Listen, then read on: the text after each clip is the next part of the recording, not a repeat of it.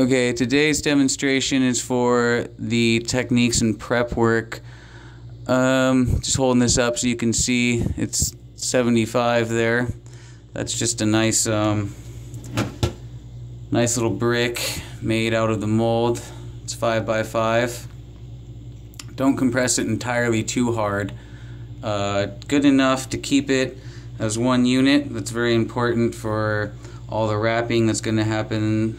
But you definitely don't want to overly compress this on the pre-press. I just figured out that it's terribly hard in a shop to claim a large area to keep clean and tidy. So I've just been designating this 12-inch tile to do that. Just keep this one thing clean. This is pretty much all the area I need that has to be nice and clean and tidy for all of this. So we start out with the paper filter. I've been experimenting with these slightly different ones. You can hold on. I'm prepared.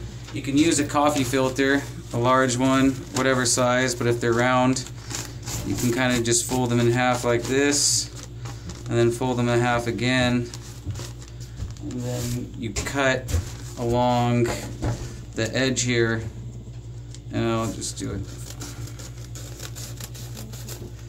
And then when you open it up, it's more square, just easier to work with. But I'm using this stuff right now. So we place this just like soap. Make sure it's nice and clean. And we wrap this. There's a tricky balance. You want to get it tight, but not too tight. You can kind of feel. That's just something you're really going to have to experiment with to figure out. But definitely not skin tight, but not loose either. That's about all the info I can give to you on that. Then these are extremely important. Just little weights to hold things down. So what I like to do is, just on its natural way of it lies, make a little corner there, a little fold, press it down flat. You want to tuck this in like such, and then take these and just do one on this. You want to get it nice and tight to the corner. A little too much. I just like to do a little bit. Do one of those there. Do one of those there. Bring this in. Press this down here. This is important. You want to make sure that paper stays down there, and then bring it up and press it against the edge here.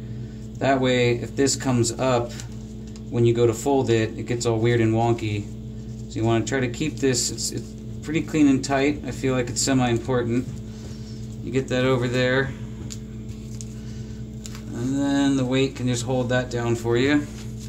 Repeat on the other side.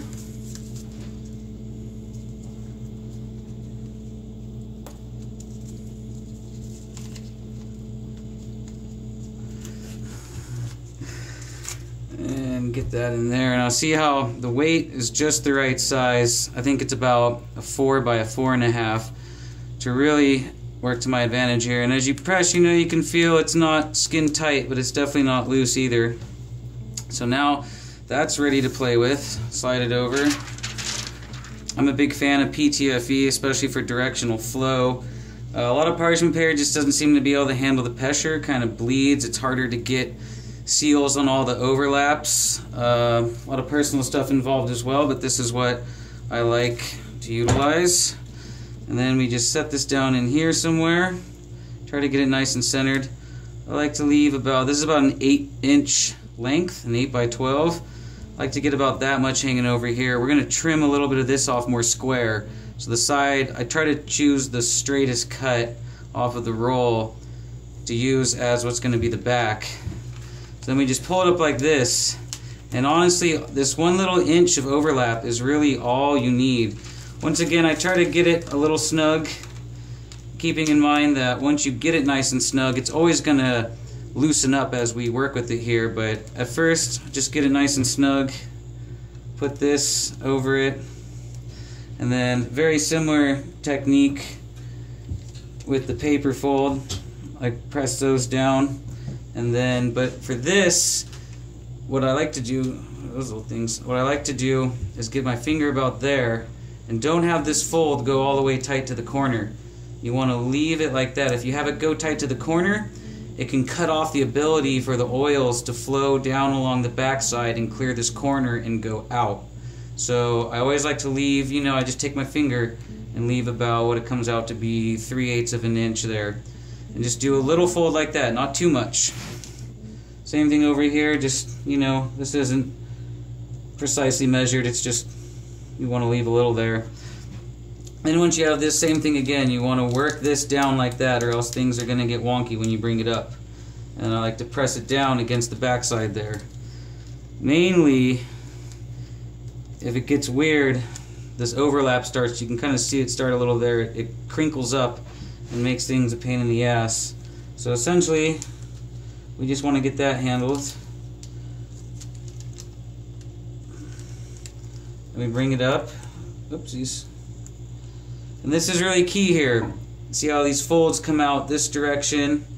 They're going to be completely inside of the area that's pressed, and it's the pressure and compaction that presses all together and makes it not leak.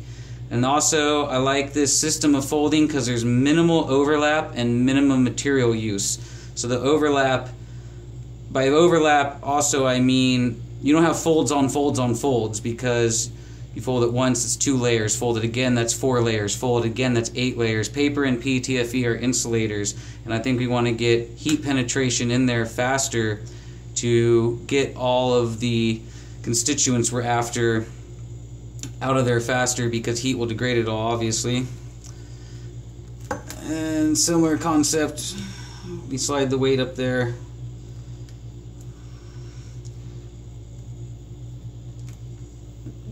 And we make sure the weight, try to keep it decently tight. Once again, it'll loosen up over time.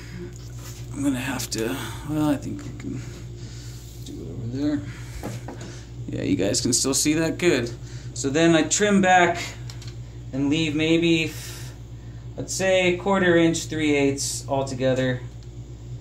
The more you reduce the length that the oils have to travel out on this side, the more that'll drip and run off, and the less you have to come back and collect later.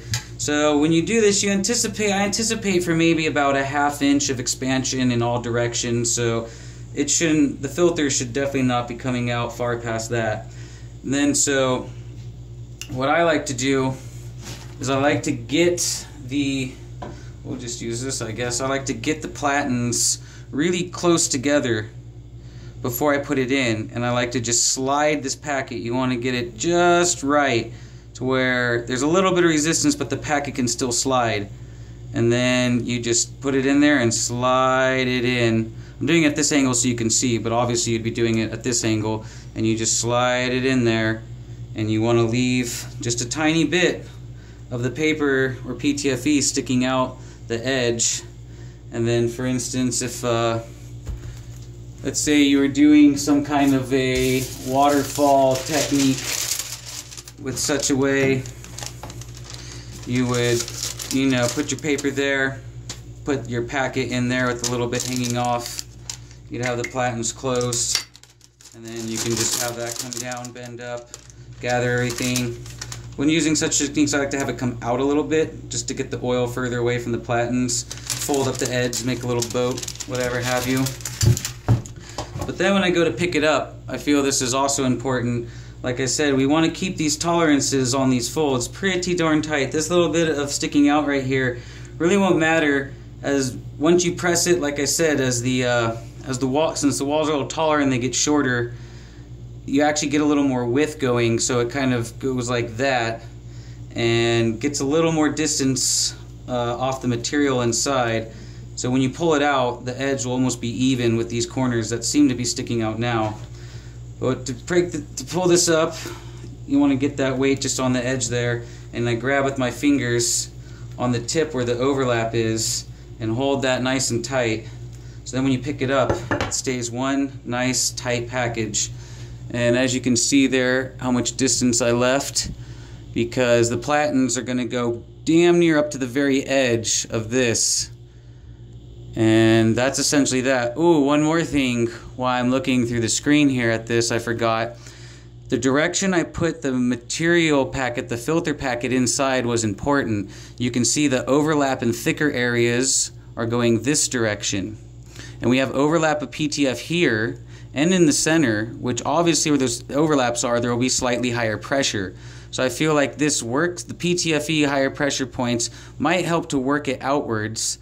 This here might help with a little added pressure to encourage it forward down the sides. But what we've discovered, we've tried doing this with these, the paper filter folds going the other way, so they'd be here and here. We get slightly better yields when it's going this way. The only thing we can think of is that perhaps with these overlaps of paper, it makes, so to say, like an artificial matrix. I don't know how to describe it, but the overlap of the material makes all these little micro negative spaces in between itself, even probably under high pressure, and that might allow the oils to escape and helps them escape more, kind of like not necessarily wicking, but a fiber transfer medium. So just wanted to go over that really quick, why I chose to put those overlapping paper edges that were folded in this particular manner with these folds. I think that covers it all for now, and you just take this how it is, and like I said, you bring my Platens down nice and tight to where there's a little bit of resistance but not too much, because where I really like that is, as you can see, this is a little flappy. So when you have that tightness and you put it in there and slide it in, it holds this fold nice and tight. So you slide it in, that all stays tight. And then as it gets a little bit further in there, I'll take my fingers, maybe I should say you could probably use a tool, but 200, 220 degrees isn't really that hot. But I just take my pinky fingers and put one on each edge, and I look in between the Platens, and I evenly push it in with my fingers pretty much until I can't go any further, which will be right about at my fingernail.